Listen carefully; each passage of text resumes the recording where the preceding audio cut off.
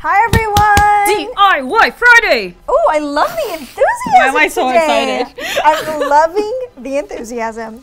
So, as you guys know, I've been on this like obsession for healthier hair lately. She has. And if you guys don't know, let me tell you. I've been trying to get my hair healthy because I feel like it's not growing. So it's getting shorter without getting a Is haircut.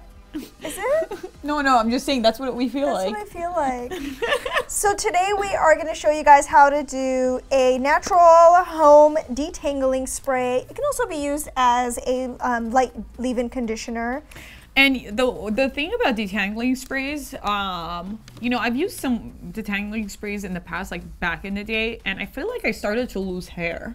That's interesting. From detangling sprays because there's so much crap in there that, like, I don't know, I had a bad reaction to them. But what I love about this recipe that you've concocted is that it's all natural and it's actually good for your hair. It really is. You're a genius. You're a genius. Tell me more. Tell me more. Okay, don't get spoiled. So this works best on damp hair, of course. So we are going to dampen up my hair before we do it. But first, let's get to the ingredients. Vitamin E oil. I mean, we've used this 1,000 times, so hopefully you guys have it on hand. Our favorite essential oil. Lavender. And this is actually a new product that we started to use in our DIYs, and it's vegetable glycerine. This has a lot of benefits. It's going to seal in moisture for your hair. But one note, don't ever use it raw like this. Always, always, always make sure that you're diluting it with water, or else it will strip your hair dry. And if you have colored hair, it can strip the color off your hair. So we're only going to be using 1 tablespoon of this for our entire mixture.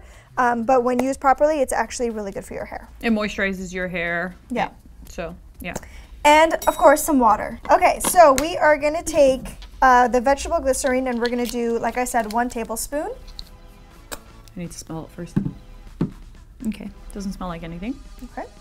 And next we're going to do half a teaspoon of vitamin E oil. Now we're going to take some water and we're going to dilute it. I have about a cup of water in here. I'm just going to fill the entire thing up. You can already smell the lavender oil, and it's just like we haven't even done anything yet. Okay, I'm just going to put a few drops. Nothing aggressive.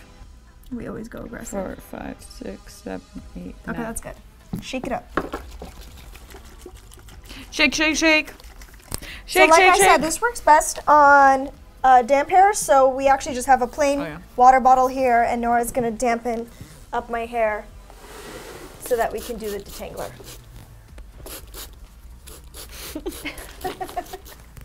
It's like Beyonce with a fan, except I'm getting wet. Oh yeah, it's definitely damp. Let's mess up your hair so we could detangle it. That actually feels so good. Okay.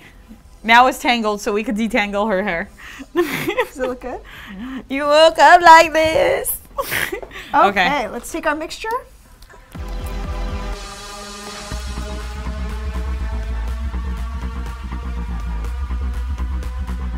So do you put this on like after a shower? After a shower, or you know, after you towel dry your hair a little bit. Like I said, you can either use it as a leave-in conditioner or after you come out of the shower. Oh, look how quickly it's brushing.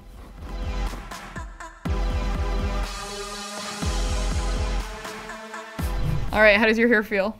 It feels really soft. It was really easy to brush out after I used this product. And chances are you guys already have all of these products. If you don't, you can get them at Whole Foods. We got the vitamin E oil from CVS, so you know, or Amazon. Or Amazon. There you go. Yeah. Hope you guys enjoyed this DIY. See you next time. Bye. Thanks for watching, everyone. Make sure to subscribe to our channel by clicking here. Check out our DIY sheet mask and Nivea aftershave primer.